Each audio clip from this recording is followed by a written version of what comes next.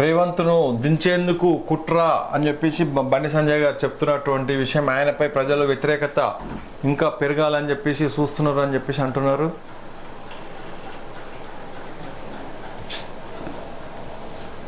ఇవన్నీ ఇప్పుడు రేవంత్ను దించడానికి యొక్క కుట్రలు జరుగుతున్నాయని చెప్పేసి అంటున్నారు. ఒకసారి బాగా ఆలోచన చేయాలి. ఇప్పుడు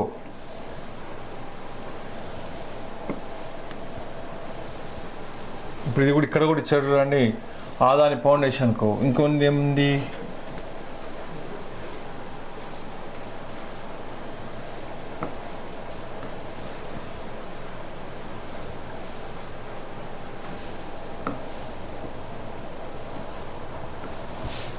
ఇక్కడ సుప్రీంకోర్టులో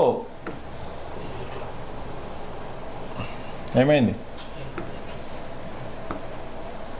నువ్వెందుకు పోయిన వాడికి? ఏది చెప్దాం.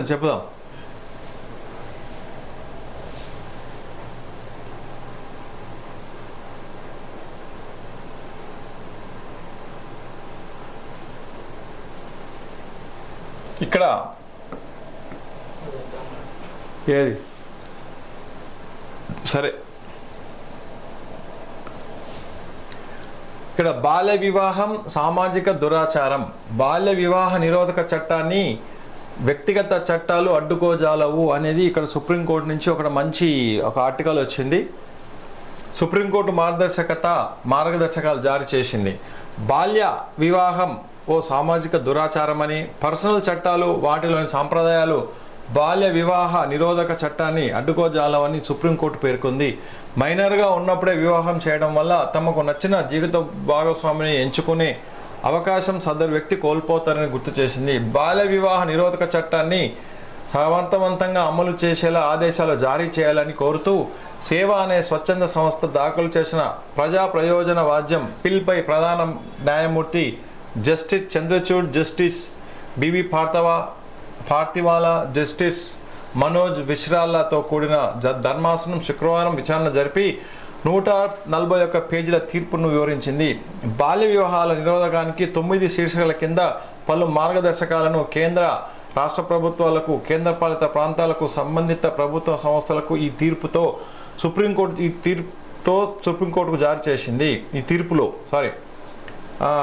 సంబంధిత సంస్థలకు ఈ తీర్పులో సుప్రీంకోర్టు జారీ చేసింది. బాల్య వివాహాల నిరోధక చట్టం అమలుకు జిల్లా స్థాయి ప్రత్యేకంగా కొందరు అధికారులు నియమించాలని, వారిని ఇతర బాధ్యతలేవి అప్పగించకూడదని ఈ మార్గదర్శకాల్లో సుప్రీంకోర్టు తెలిపింది. చట్టం అమలు తీరుపై 3 నెలలకు మారు సర్వే నిర్వహించాలని నిర్దేశించింది. జిల్లా స్థాయిలో బాల్య వివాహాలను నిరోధించే బాధ్యత ఆయా జిల్లాల కలెక్టర్లు, ఎస్పీలకు తీసుకోవాలని పేర్కొంది. అంతేకాక ఒక ప్రత్యేక పోలీసు విభాగాన్ని కూడా ఏర్పాటు చేయాలని ఆదేశించింది. బాల్య వివాహాల చట్టంపై న్యాయమూర్తులు కూడా సుమోటోగా తీసుకొని ఆదేశాలు జారీ చేయాలని తెలిపింది. బాల్య వివాహాలను అడ్డుకోవడంతో నిర్లక్ష్యం వహించిన ప్రభుత్వ అధికారులపై కఠినమైన చర్యలు తీసుకోవాలని ఆదేశించింది. బాల్య దశ అంటేనే చట్టబద్ధమైన నిర్ణయాలు తీసుకునే స్థాయికి చేరుకోవడం లేదని అర్థం. వివాహం అనేది ఒక చట్టబద్ధమైన వ్యవస్థ. వివాహం పరిధిలోకి ప్రవేశించే వ్యక్తుల బాధ్యతలను బాలికలు అర్థం చేసుకోలేరు అని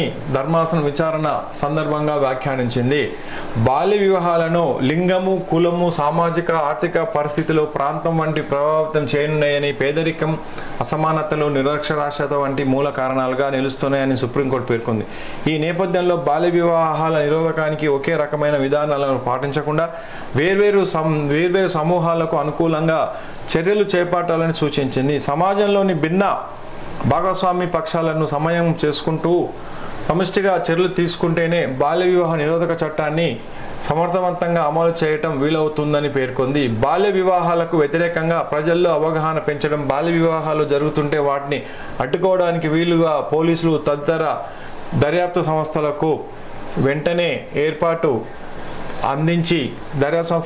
సమాచారం అందించి వ్యవస్థలను ఏర్పాటు చేయడం, పోలీసులకు శిక్షణ ఇవ్వడం తదితర చర్యలు చేపట్టాలన్న సుప్రీంకోర్టు నిర్ణయించింది. బాల్య వివాహాలు జరిపించిన వ్యక్తులు, కుటుంబాలపై నిరోధక చట్టం ప్రకారం కఠిన నిర్ణయాలు తీసుకోవడం అవసరమేమో కానీ వాటికన్నా బాల్య వివాహాలను నిరోధించడం, బాలలను సంరక్షించడానికే అధిక ప్రాధాన్యత ఇవ్వాలని దర్యాప్తు సంస్థలకు సూచించింది.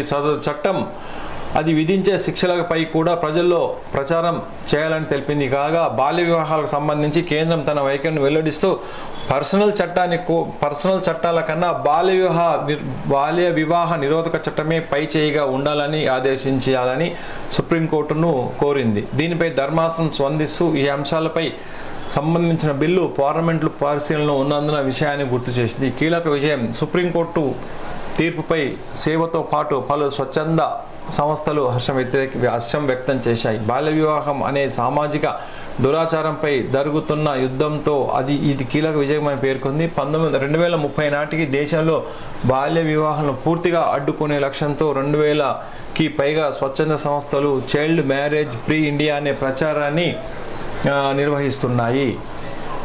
ఏమైంది అయితే ఇకపై అన్ని బెంచీల విచారణకు ప్రత్యక్ష ప్రచారం. ఇక్కడ బాల్య వివాహాల గురించి చేసినటువంటి సుప్రీంకోర్టు ఏం చేస్తుందంటే ప్రతి ఒక్కటి బాల్య వివాహాలు అనేది నిరోధించాలి. బాల్యంలో వివాహాలు చేస్తే వాళ్ళకి జరిగేటువంటి సమస్యలను, వారికి జరిగేటువంటి ప్రాబ్లమ్స్ను, వాళ్ళ శరీర మార్పులను ఆసరా చేసుకొని బాల్య వివాహాలను నిషేధించేసి మినిమంగా ఆడవారికి 18 సంవత్సరాలు, మగవారికి 22 సంవత్సరాలు నిర్ణయించినటువంటి ఏదైతే చట్టం ఉందో ఆ చట్టాన్ని 100%గా వర్తింపజేయాలి. ఎప్పుడైతే వివాహం అనేది ఒకప్పుడు వివాహాలు వేరు, ఇప్పుడు వివాహాలు వేరు. ఒకప్పుడు చేసిన వివాహాలు అనేది బాల్య వివాహాలు చేసి 14 సంవత్సరాలుగా అంటే అమ్మాయి పెద్ద మనిషి అయిన బట్టే వివాహాలు చేసేటోళ్ళు. కానీ ఇప్పుడు ఆ యొక్క సమస్య అనేది ఆ టైం లోపల ఆ యొక్క అమ్మాయి ఎవరైతే ఉన్నారో అత్తింటికి పోయిన తర్వాత వారికి సంబంధించినటువంటి శారీరక మార్పులు జరగకపోయినా కూడా పిల్లలు కావడం అనేది జరిగింది. అప్పట్లో వాళ్లకు పౌష్టికాహార లోపాలు ఈ విధంగా ఆడవారి లోపల కొన్ని రకాలైన సమస్యలు ఏర్పడడం అనేది జరిగింది. కానీ ఇప్పుడున్న సమాజం లోపల ఆర్థిక వెసులుబాటులు ఉన్నది కాబట్టి అమ్మాయికి తనంతట తాను బతికే స్వేచ్ఛ వచ్చిన తర్వాత పెళ్లి చేసుకోవడానికి స్వేచ్ఛ అనేది వస్తుంది. కాబట్టి ఇప్పుడు ఏదైతే బాల్య వివాహాలన్నీ జరుగుతున్నాయో ఆ బాల్య వివాహాలు జరగకుండా పెద్దలు అనేది ఒక ఆలోచన చేసేసి దాన్ని నిరోధించాలనే ఉద్దేశం చేస్తున్నటువంటి విషయం అన్నమాట. ఇక్కడ వాళ్లకు నచ్చజెప్పి చేయాలని చెప్పేసి ఈ బాల్య వివాహాల గురించి సుప్రీంకోర్టు మంచి తీర్పును అనేది ఇస్తుంది. టోటల్గా 2030 నాటికి మొత్తం పూర్తిగా వీటిని నిషేధించాలనే ఆలోచనతో సుప్రీంకోర్టు ఉంది. అయితే అలాగే ఇంకోటి ఏంటంటే సుప్రీంకోర్టు లోపల దేశ సర్వోన్నత న్యాయస్థానం చరిత్రలో మరో అధ్యాయం మొదలు కాబోతుంది. ఇప్పటివరకు రాజ్యాంగ ధర్మాసనం కేసుల విచారణను మాత్రమే ప్రత్యక్ష ప్రసారం చేస్తున్న సుప్రీంకోర్టు ఇకపై అన్ని ధర్మాసనాల ముందు నిత్యం జరిగే కేసుల విచారణను సైతం ప్రత్యక్ష ప్రసారం లైవ్ స్ట్రీమింగ్ చేయాలని భావిస్తుంది. శుక్రవారం ప్రయోగాత్మకంగా అన్ని ధర్మాసనాల ఎదుట జరిగిన విచారణలను లైవ్ స్ట్రీమ్ చేసి పరిశీలించింది. వీటిని అధికారిక యూట్యూబ్ ఛానళ్లలో కాకుండా కోర్టు కోసం ప్రత్యేకంగా రూపొందించిన సొంత అప్లికేషన్ అయిన బీటా వర్షన్ యాప్ ద్వారా ప్రసారం చేసింది. లోటుపాట్లను సమీక్షించిన తర్వాత పూర్తి స్థాయిలో వినియోగం తీసుకురానుంది. రాజ్యాంగ ధర్మాసనం విచారించే కేసులు అది ప్రాముఖ్యం ఉన్న వాటినే ప్రత్యక్ష ప్రసారం చేస్తుండగా దాన్ని మరింతగా విస్తరించాలని ప్రతిపాదించింది. మార్గదర్శకత ఉండాలన్న ఉద్దేశంతో 2018లో ఇచ్చిన కీలక తీర్పుతో సుప్రీంకోర్టు లైవ్ స్ట్రీమింగ్కు అనుమతి తెచ్చింది. భారత మాజీ ప్రధాన న్యాయమూర్తి జస్టిస్ ఎన్వి రమణ పదవీ విరమణ చేసిన రోజున ఆయన నేతృత్వంలోని ధర్మాసనం ఈ నిర్వహించిన కార్యకలాపాలను దేశ ప్రజలందరూ వీక్షించేలా ఏర్పాటు చేశారు. ఇది ఈ విధంగా మనకు సుప్రీంకోర్టులో జరిగే కానీ ఎక్కడ కోర్టులలో జరిగేటువంటి న్యాయ విచారణను ప్రత్యక్ష ప్రసారాలు అంటే లైవ్ స్ట్రీమింగ్ చేయాలని చెప్పి సుప్రీంకోర్టు ఇచ్చినటువంటి ఒక మంచి పోస్టు. ఇది మంచి పరిణామం. ఇక్కడ బినామీ చట్టం రూల్స్పై తీర్పును తిరగదోసిన చట్టం బినామీ ఆస్తుల లావాదేవీల నిషేధిత చట్టంలోని 2 నిబంధనలు రాజ్యాంగ విరుద్ధంగాను గతంలో ఇచ్చిన తీర్పును సుప్రీంకోర్టు ప్రత్యేక ధర్మాసనం తిరగదోడింది. కేంద్రం విజ్ఞప్తి మేరకు ఈ తీర్పుపై జస్టిస్ చంద్రచూడ్ నేతృత్వంలోని త్రిసభ్య ధర్మాసనం సమీక్షకు అనుమతించింది. బినామీ ఆస్తుల లావాదేవీల చట్టం నిరోధన చట్టం 1988 సవరించి నిబంధనలోని సెక్షన్ A3(2) మరియు 5 రాజ్యాంగ విరుద్ధమని మాజీ CJA జస్టిస్ ఎల్వి రమణ నేతృత్వంలోని త్రిసభ్య ధర్మాసనం 2022 ఆగస్టులో తీర్పునిచ్చింది. అయితే ఈ నిబంధనలను చెల్లుబాటును కోర్టులో ఎవరు సవాల్ చేయలేదని, తీర్పును సమీక్షించాల్సిన అవసరం లేదని సోలిటర్ జనరల్ తుషార్ మెహతా ఢిల్లీ హైకోర్టులో స్పష్టం చేశారు. ఇక్కడ సుప్రీంకోర్టులో ఉన్నటువంటి విషయం అనమాట. అంటే ఈ యొక్క నిరోధక చట్టానికి ఎవరు కూడా మళ్ళీ సవాల్ చేయలేదు కాబట్టి ఈ యొక్క నిరోధక చట్టం అనేది నీకు అమల్లో అవుతుంది అని చెప్తున్నా. అంటే ఇది బినామీ ఆస్తులు. అంటే ఈ బినామీ సెక్షన్ ఏంటంటే ఇప్పుడు నాకు సంబంధించిన నేను ఏదో ఆస్తులు అక్రమాస్తులు సంపాదించినప్పుడు నాకు నేను కాకుండా నాకు సంబంధించిన వ్యక్తుల పేరు మీద రిజిస్ట్రేషన్లు చేసుకునేవాళ్ళు, అంటే ఎంఓయూలు చేసుకొని. ఈ యొక్క చట్టం అనేది అట్లా వద్దు, ఎవరి ఆస్తులు వాళ్ళకే ఉండాలనే ఆలోచనతో ఇక్కడ చేస్తున్నటువంటి విషయం అన్నమాట. బినామీ ఆస్తుల లావాదేవీలు ఇది.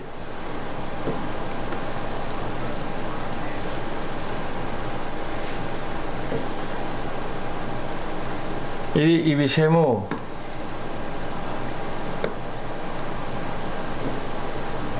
ఇక్కడ చూడండి. భారత్ లోపల 22.4 కోట్ల పేదలు ఉన్నారట. అంటే 25%, అంటే మినిమం 10% పేదలు ఉన్నట్టు చెప్తున్నారు ఇప్పుడు ఇక్కడ. భారత్లో 23 కోట్లు, 23 కోట్లు, దాని తర్వాత పాకిస్తాన్లో 9 కోట్లు, ఇథియోపియాలో 8 కోట్లు, నైజీరియాలో 7 కోట్లు, కాంగోలో 6 కోట్లు, అంటే 6 కోట్లు, అంటే కొంత పేదలు ఉన్నారని చెప్తున్నారు ఇక్కడ.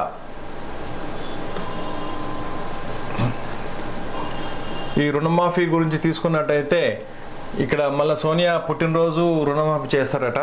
ఇంతకుముందు వీళ్ళ యొక్క రుణమాఫీ అనేది రోజు ఎక్స్టెన్షన్ అవ్వుకుంటూ వస్తుంది. ఎలక్షన్ అయిన వెంబటే మేము రుణమాఫీ చేస్తామని అన్నారు, కానీ ఇంతవరకు చేయలేదు.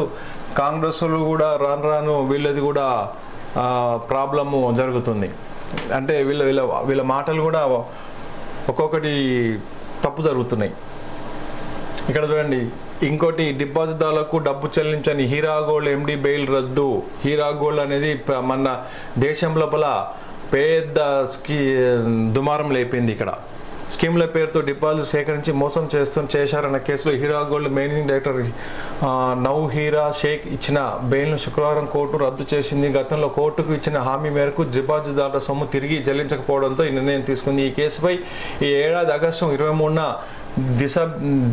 ద్విసభ్య ధర్మాసనం విచారణ జరిపి తదుపరి విచారణను 580 కోట్ల సమీకరించుకొని డిపాజిట్దారులకు తిరిగి చెల్లిస్తామని ఆ సందర్భంగా నవ్హీరా షేక్ తరపు న్యాయవాది హామీ ఇచ్చారు. ఈ మేరకు అఫిడవిట్ దాఖలు చేశారు. దాని పరిగణలోకి తీసుకుని ధర్మాసనం ఆమెకు బెయిల్ మంజూరు చేసింది. కానీ డిపాజిట్దారులకు సొమ్ము చెల్లించలేదని పిటిషన్ తరఫున సీనియర్ న్యాయవాది ధర్మాసనం దృష్టి తీసుకొచ్చారు. దీంతో బెయిల్ రద్దు చేస్తున్నట్టు తెలిసింది. ఇక్కడ హీరా గోల్డ్ ఇదంతా దొంగలే అంతా అదైపోతున్నారు. ఇక్కడ ఉంది మియాపూర్లో చిరుత. మెట్రో స్టేషన్ సమీపంలో సంచారంలో కలకలం. సామాజిక మాధ్యమాల్లో వీడియో వైరల్. సంఘటన స్థలాన్ని పరిశీలించిన అటవీ అధికారులు. చిరుత సమాచారం కలకలం రేపింది. రద్దీ ఉండే మియాపూర్ మెట్రో స్టేషన్ సమీపంలో చిరుతపులు కంపించడంతో వారు తీవ్రంగా భయాందోళనకు గురయ్యారు. చిరుత సంచరిస్తున్న వీడియో సామాజిక మాధ్యమాల్లో కొద్ది క్షణంలో వైరల్గా మారింది. 7 గంటల ప్రాంతంలో మెట్రో స్టేషన్ వెనుక భాగంలో బహుళ అంతస్తుల భవన నిర్మాణ పనులు చేస్తున్న కార్మికులు చిరుతను చూశారని తమ సెల్ ఫోన్లో ఫోటోలు వీడియోలు తీశారు. పోలీసులు కూడా సమాచారం ఇవ్వడంతో అటవీ శాఖ అధికారులు కలిసి ఆ ప్రాంతానికి వచ్చి పరిశీలించారు. చిరుత ఎక్కడి నుంచి ఎక్కడికి వచ్చింది, ఎక్కడ తిరుగుతుంది అన్నది గుర్తించే ప్రయత్నం చేశారు. రాత్రి సమయం కావడంతో చిరుత ఆనవాళ్ళు అడుగులు గుర్తింపులో ఇబ్బంది ఉందని అధికారి తెలిపారు. మెట్రో స్టేషన్ వెనకాల 200 ఎకరాల మేర ఖాళీ స్థలం, దట్టమైన అడవి ఉంది.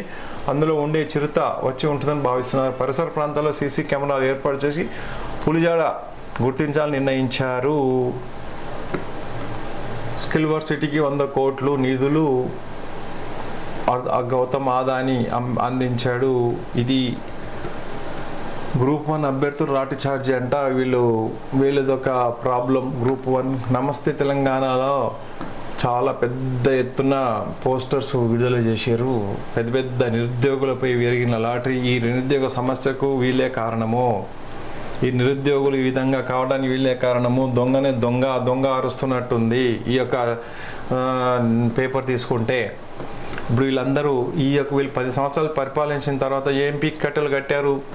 వీళ్ళు చేయలేదు. ఇప్పుడు వచ్చి కాంగ్రెస్ ప్రభుత్వం మీద పడుతున్నారు. ఇప్పుడు ఉన్నటువంటి కాంగ్రెస్ ప్రభుత్వము 9 నెలలు 10 నెలలు అవుతుంది అంతే. అంతకుమించి ఇవన్నీ చేసింది ఎవరు? ఇవన్నీ చేసింది అన్నిటి కారణాలు వీళ్ళే. బాగా ఆలోచన చేసుకోవాలి వాళ్ళు కూడా. దిశ లోపల ఇక వీళ్ళు ఏదో ఒకటి రాస్తుంటారు.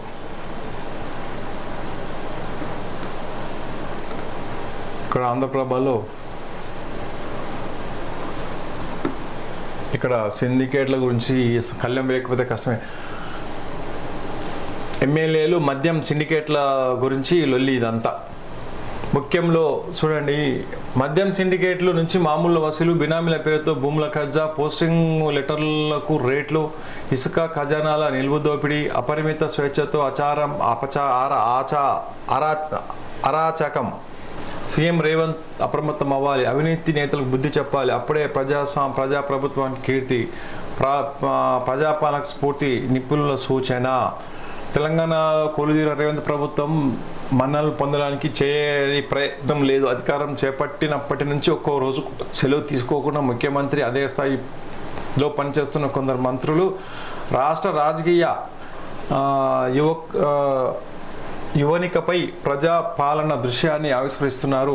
కానీ కొందరు ఎమ్మెల్యేల అవినీతి భాగవతం వల్ల ఆ సుందర దృశ్యం చెదిరిపోయే పరిస్థితులు ఏర్పడుతున్నాయి.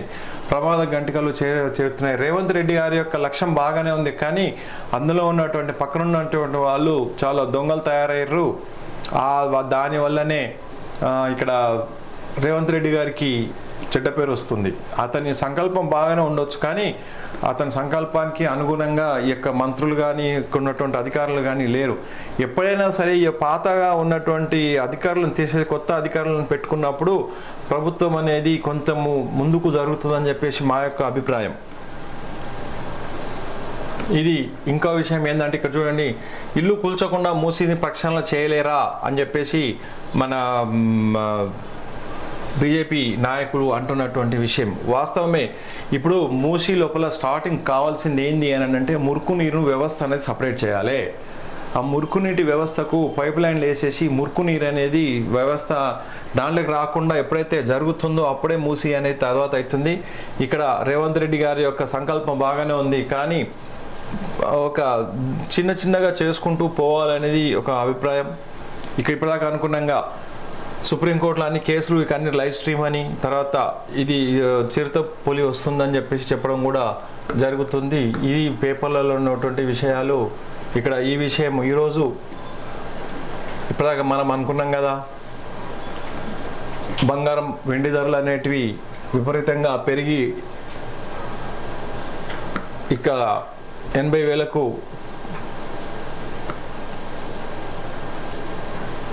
చేరుకున్నటువంటి బంగారం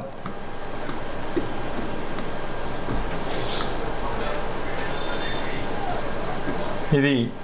తర్వాత